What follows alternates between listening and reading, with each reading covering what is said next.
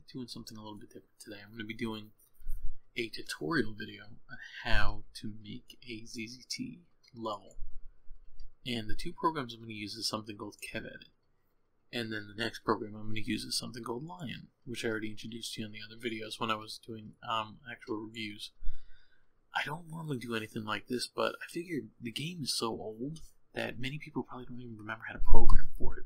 So let's hope this works.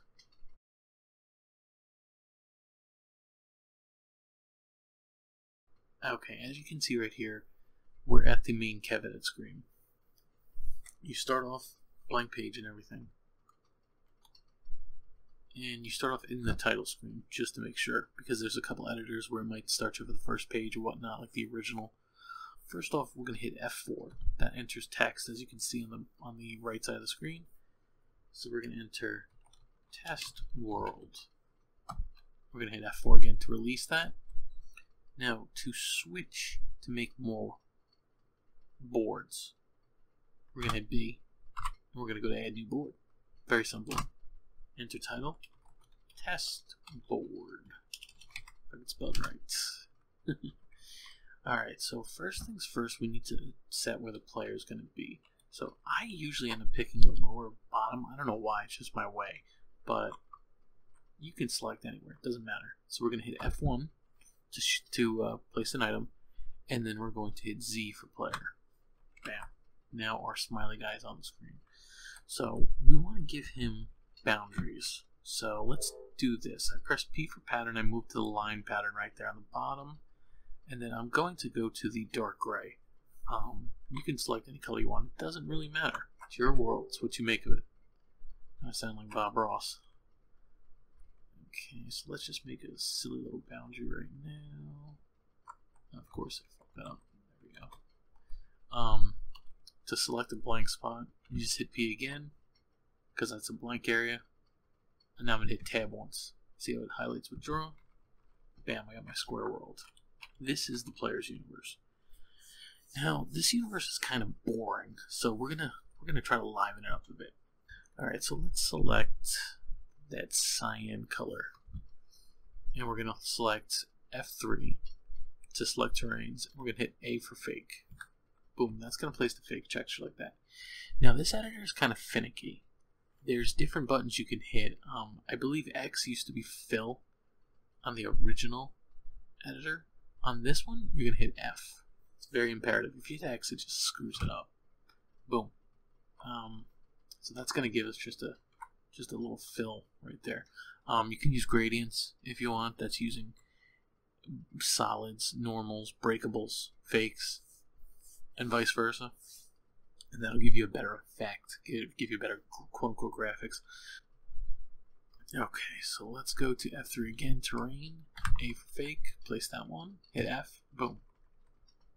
Move the player, fill in the block. Let's move him down here. Like I said, I like him move down. So now we can create subrooms in here too. We're going to go back to the line blocks. Just creating some very basic rooms. Nothing fancy. Nothing to write home about. Let's create like a main hallway too. Right about there.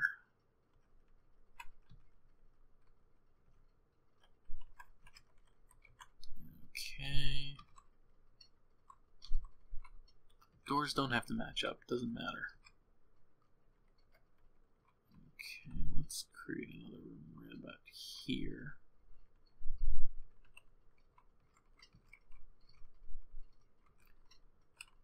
Okay, and let's create a little closet area.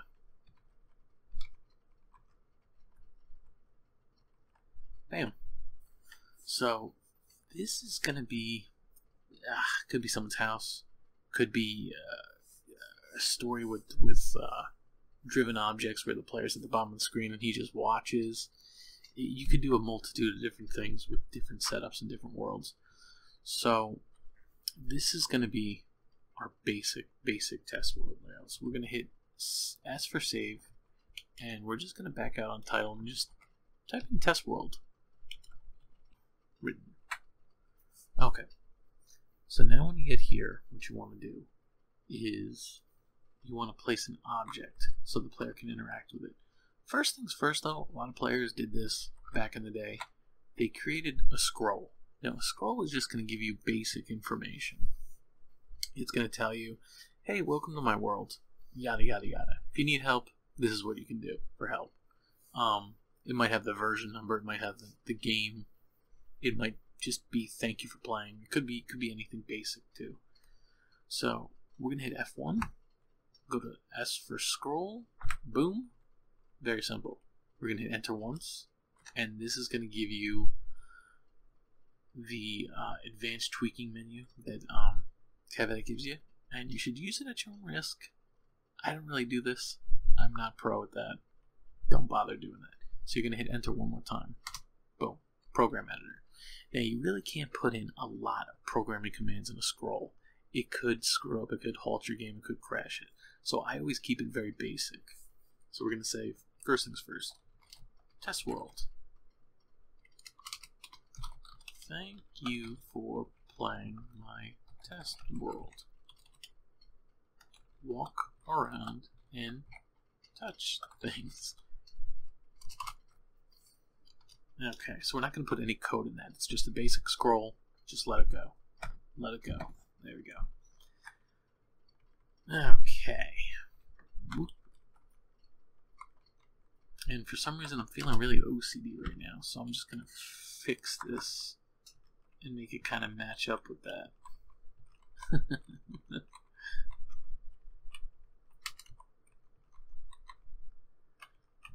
Okay. Let's match that side too. Beautiful. Okay. So now what we're going to do is we're going to create an object. Now an object is going to be is the real meat and potatoes of ZZT. Okay, so we're going to create a little object on the side up here. And what this is going to do is this object, it's going to be a box. Okay, so unfortunately I don't explain these things very well. Right here, character, that's where you're going to actually define what your character looks like, what your object looks like. So you can pick anywhere from this ASCII set right here. That's it. You can't pick anything else.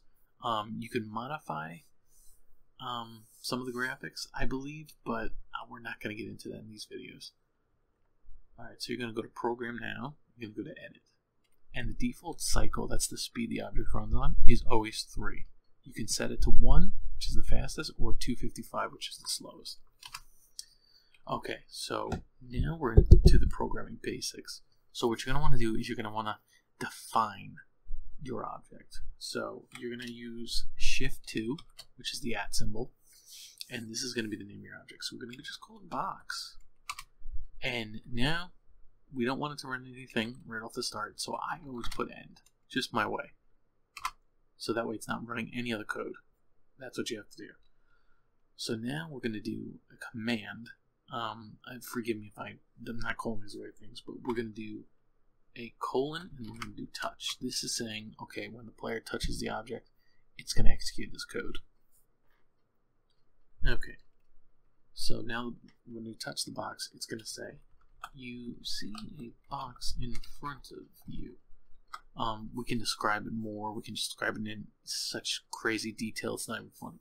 But in this case, a box is just a simple box. Okay. Do you want to open the box? So now we're going to give the player choice whether or not they want to open this box or not. Now, for making choices, it's a very simple system to use. You do a Shift-1, exclamation point, and you do yes, and then a semicolon. And you would say yes. So the player is going to see the last part of that yes. Another line, exclamation point, no, and then we're going to do a semicolon and another no with a period. You don't have to put a period. It's up to you. Whatever you want to do. Okay. Then we're going to do an end command again too. That just tells us you're going to end on that code right there until the player makes a choice of either the yes or the no. So every time the player touches it and he doesn't make a choice, it'll just come up with that. Okay. So then we're going to do a colon. Yes. You open the box and discover a torch.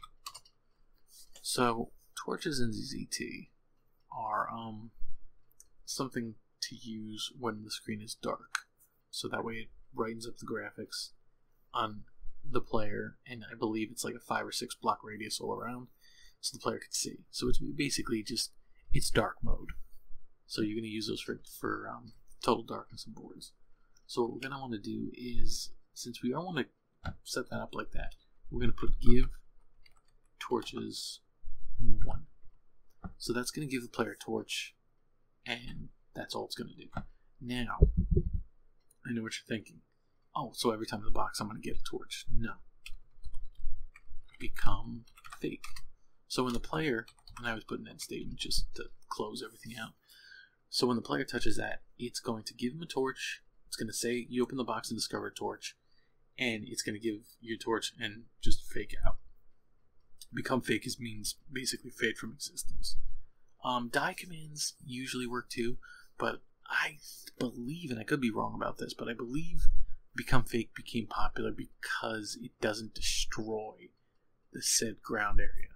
And I believe that depends on what color the ground area is too. It's very weird, but I'm pretty sure that's the choice on it. Again, it's been years, so I don't remember all these little facts. I'm going to select no.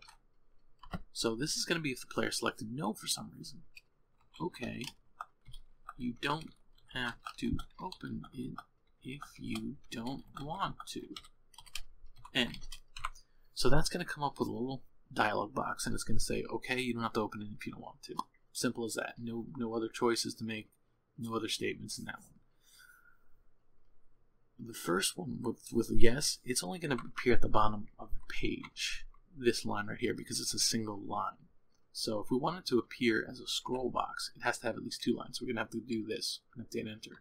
Boom. Now that'll appear as a dialog pop-up box. Okay. So now this is basically done. This box is done. If you want to add more, you can. If you want to give, take, whatever, you can do that too. But it's just not necessary, really. It's just a simple test phase set up for that. Okay, now let's add some more things before we run said world. Let's add a man. Purple man. We'll add him for the purple room. Right here too. Alright, let's face him out. Flush him out a little bit. Man. And okay. And we can make them do some simple commands. Now, there's north, west, east, south in this game. So if we want the man to move north or west, we would basically just type in /n/w, northwest. Now, if you do a slash command, that's going to be you have to move this way. If you don't move that way, your program will halt. So we're going to use the try to move. So that's going to be the question mark in, question mark west, question mark east, question mark south. So this guy's just going to move in kind of, silly patterns like that. And it's going to restart each time. And then when we're going to break the cycle when we touch him. Why did you touch me? And then it's going to restart. And then I always put end just to end the sections. You don't have to do that. It's just the way I do it. Okay. And we could come up with a whole dialog box here too of because I wanted to blah blah blah, this and that. You could also change the text to white by doing a $sign like that. Because I felt like it. You know? Because I felt like it. Alright, so now we're going to let him exist in our world. And let me show you some other things you can do too. You can put items in the world too. For instance, let's put a key. So let's actually make a purple key. So because my color is already set on purple, key, all I have to do is hit F1 and hit K for key. You can only open a purple door with a purple key. Very basic, very simple stuff.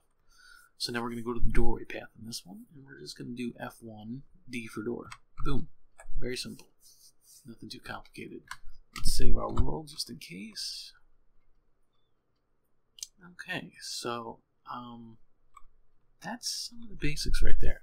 Now what I'm going to do is I'm going to take this out. We're going to run it, and we're going to see how it performs. So let's do this right now. Let's quit this. Test world. I'm going to drag it. And as you see right there, test world. Wait for P for play. Press up. Now it's going to warn you, fake wall, secret passage every single time.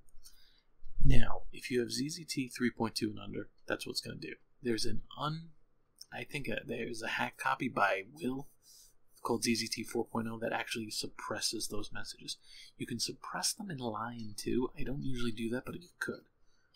So let's check this out. Now we're going to hit the scroll, and it's going to play that every time, of course. Test world. Thank you for playing my test world. Walk around and touch things. Alright. And you can always mute the sound if you don't like that. Okay, and you'll see the man object. He's just, well, he's ramming his head in the wall, as we all do sometimes. Open the door, and let's go to him first. Oop. There we go. Why did you touch me? Because I felt like it. And then he's just gonna keep ramming his head in the wall. You see a box in front of you? You don't want to open the box? No. Okay, you don't have to open it if you don't want to. See a box in front of you? You want to open it? Yes. You open the box and discover a torch. Box disappears, become fake, you see the ground, it's intact, and you have a torch for what you can use later when we make a cave or whatnot. So that's some of the basics right there. I believe what I'll do next is try to establish more of the code that you can do with objects, because you can do some fancy stuff. So we'll do that in the part 2 series.